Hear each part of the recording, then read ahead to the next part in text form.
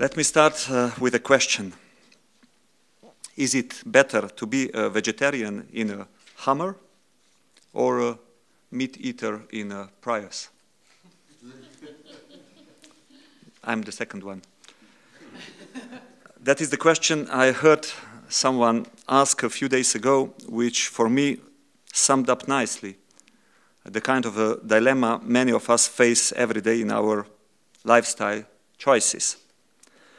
But also the one Europe faces as a developed economy. Assuming that we actually care about the environment impact of our behavior, how do we go about reducing the impact? Indeed, do we even measure what that impact is? Jean-Jacques Rousseau wrote in 1762 about a social contract.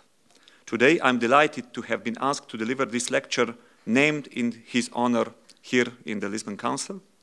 I want to use that opportunity to talk to you about a kind of environmental contract, a pact we have to make between ourselves and our environment for the good of future generations and increasingly for the good of our own generation. I'm a Slovenian and a passionate user of environment. I consider myself to be a very lucky man. If you have visited Slovenia, you will know that my home country is a beautiful place, blessed with a rich heritage of animal and plant life. Indeed, we have more of our land area registered under Natura 2000 than any other member state, 35.5%, and average of European Union is approximately 17%. I try to get out and enjoy the heritage whenever I can.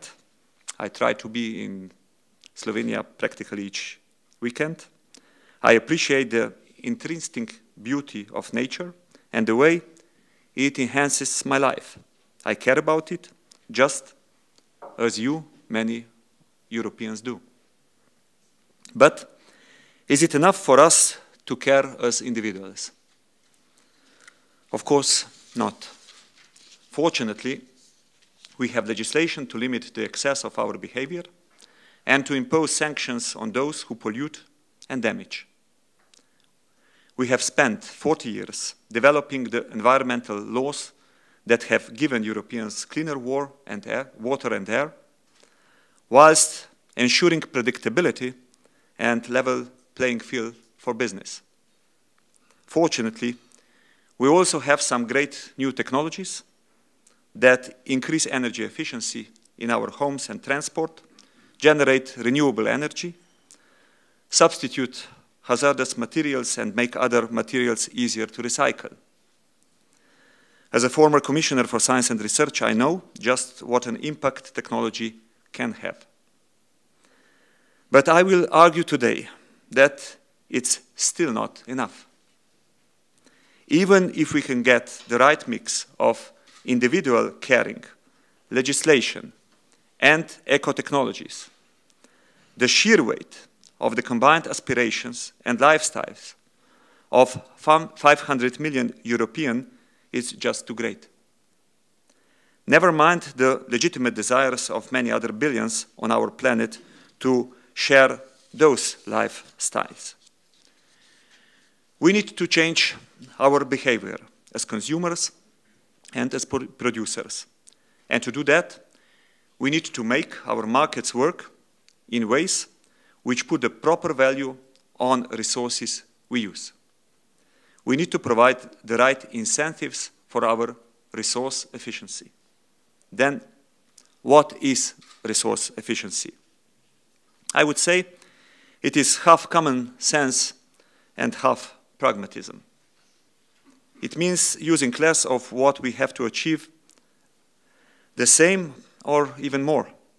It means managing our resources sustainably throughout their life cycle, so as to reduce the environmental impact of their use. It means living, producing, and consuming within the physical and biological limits of this planet. And so we are clear, let me tell you also what resource efficiency isn't. First, resource efficiency isn't energy efficiency. Energy, it's a hugely important resource, but it's not the only one. We must also consider material resources such as metals, minerals, and food, natural resources which provide services including clean air, water, land. Second, resource-efficient growth, it's not the same thing as low-carbon growth. Of course, if we use our resources wisely, we will generally emit less carbon. But the concept of resource efficiency is again wider. In some cases, there can even be trade-offs between carbon efficiency and a wider resource efficiency. Should we flood a valley to produce a hydropower? Third, resource efficiency isn't about promoting the growth of a lucrative niche of eco-innovation companies. Obviously, resource efficiency needs eco-innovation. The two go hand in hand. But we need to green the whole economy, not just to develop a promising niche. We need cleaner industry in general, not just cleaning up industries. I have been Commissioner for the Environment for only a few weeks, but even before I was confirmed in that position in my hearing in the European Parliament, I made it absolutely clear that we must make resource efficiency a central priority. It must underpin our economic strategy for the next 10 years.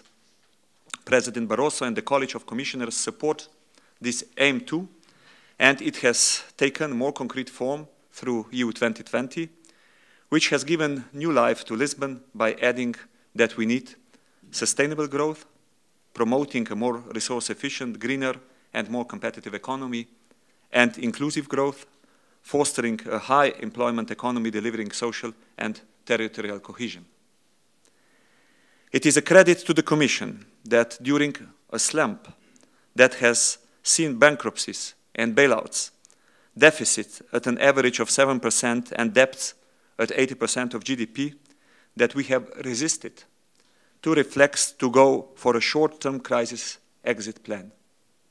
Of course, EU 2020 is designed to hasten the exit from the crisis, but it is also a 10-year strategy providing the building blocks for growth that will be sustainable in the future and which will put pressure on energy and resources. Which will put less pressure on energy and resources. We need the longest view possible, because when the economic crisis happened, the other challenges simply didn't go away.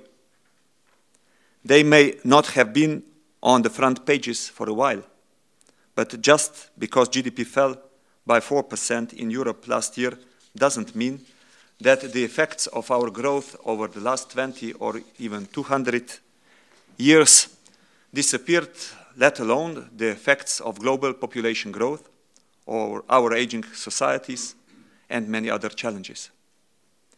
We have done some lasting and quite significant damage. So we knew we needed to define a strategy that reflected a coherent approach to all these challenges.